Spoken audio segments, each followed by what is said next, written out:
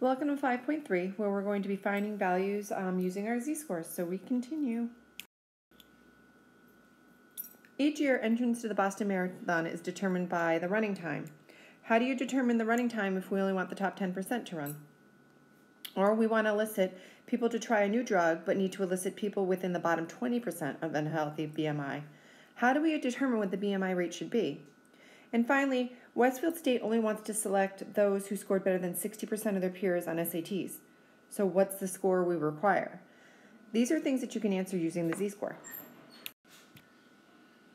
All right, so the first thing we need to do is figure out the z-score for certain areas. As we had on the previous screen, if we want the top 10%, we want to know the z-score associated with the top 10%. Or if we want the bottom 20%, we got to figure out the z-score with the bottom 20%. And there's two ways that you can do that. So for number one, find the z-score that corresponds to the cumulative area of 0.3632. Well, using the table, we've looked up percentages, but now we're going to use the percentages to look up the z-score. So 0.3632. If you look, you can see it's right here in the crossroads of what they've highlighted. And if you go to the left, you can see that it's going to be negative 0.3. And if you go up, 0.05. So the z-score that would correspond to 0.3632 would be negative 0.35. And that makes sense because it's about, this right here would be about 36%. And we've got a negative z-score, we know, which is below 0. 0 would be 50%. So slightly to the left of that gives us 36%, and that makes sense to me.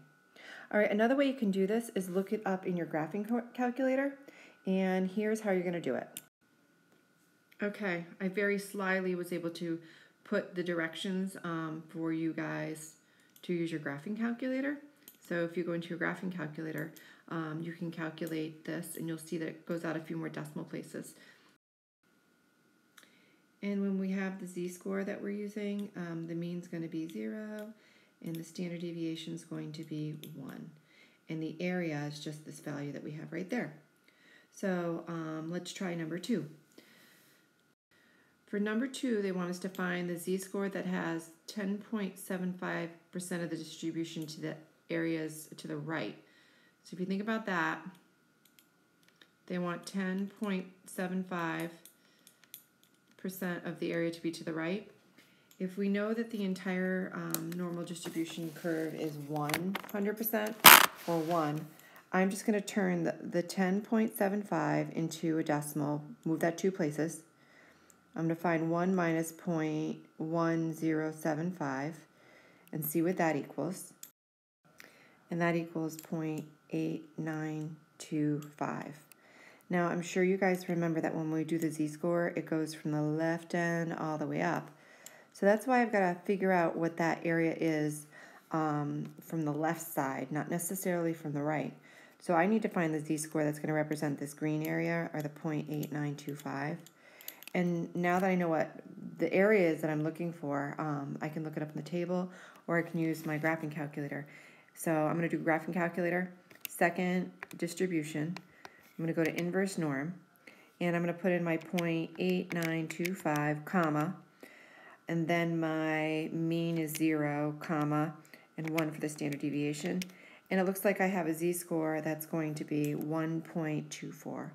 1.24 would be the z-score for number 2.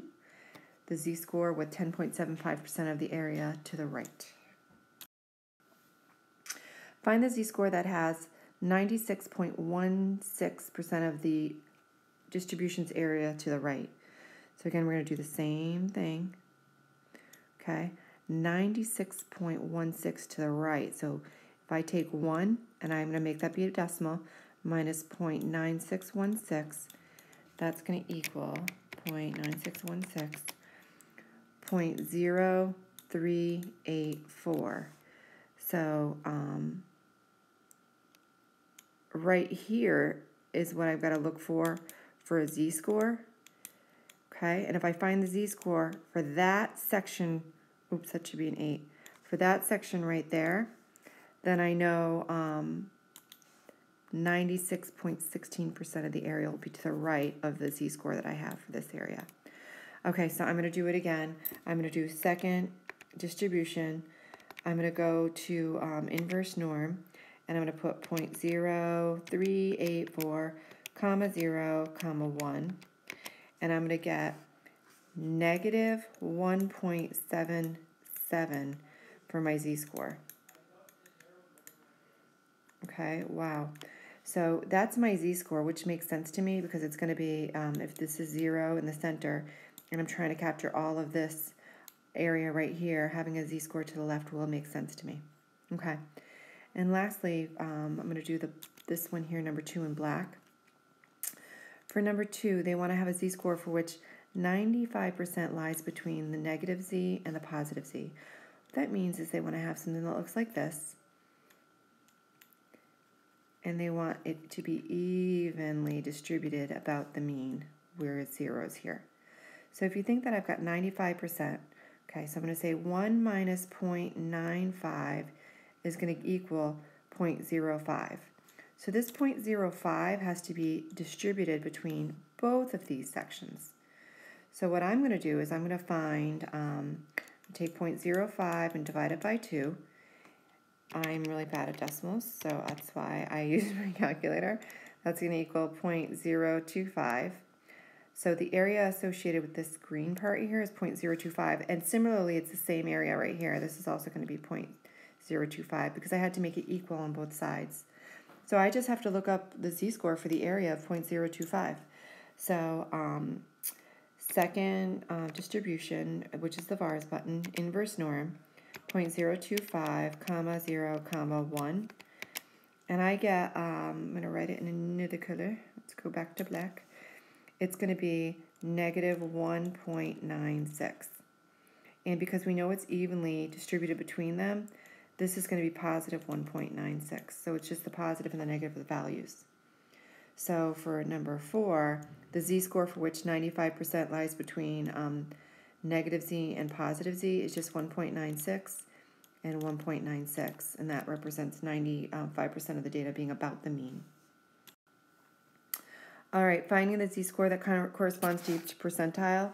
For the first one, they just want you to find the z-score, and you're going to turn that into a decimal for 0.05. For the second one, they want you to find a z-score of 0.50. And the third one, we want to have a z-score for the area that's 0.90. Now, I'm not going to do this. You're going to do it on your own. However, 5%, if you think about the normal curve, right? 5% is going to be over here somewhere, so I should expect a negative z-score. 90% is going to be over here somewhere, right? So I should expect a positive z-score. And this one, you probably don't even have to do math if you just think about it for half a second. I hope you can figure it out. All right, how do we convert the score to usable data? Remember this formula. Sometimes we have to find the z-score given information or find the information given the z-score, and we're going to be flipping back and forth. I love cats, so here we go. A vet records the weights of cats treated at a clinic. The weights are normally distributed with a mean of 9 pounds. All right, so we've got mu equals 9 and a standard deviation, so standard deviation equals 2. Find the weight of the cat with the corresponding z-scores. So now they're giving me the z-score. So my formula is going to be z equals x minus, oops, I didn't mean to do the bar, so get rid of that. X minus mu over the standard deviation. So I have everything except for x because I don't know what the cat weighs, and usually you plug in what the cat weighs and get your z-score. So I'm just going to go the other way. All right, so the z-score is 1.96, and that's going to equal x, which we don't know, minus the mean of 9 divided by 2. Hopefully your algebraic brains are kicking in. I'm going to multiply both sides by 2.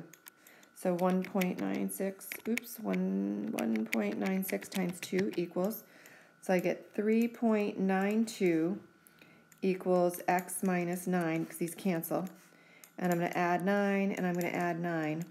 And I'm going to say that this cat weighs 12.92 pounds. And let's think about this. The average cat weighs 9 pounds. We had a z-score that was 1.96. So that's still usual, but we're almost in the unusual territory. So we've got a fat little kitty. The standard deviation is 2. So to be 1 standard deviation away would have been 9 plus 2 is 11. To be 2 standard deviations away, 11 plus 2 more would be 13. So yeah, they're at the tippy top of becoming unusually weighted. All right, so you have to do these two, and these are going to be part of our warm-up in class. Give it a try and use this as your model.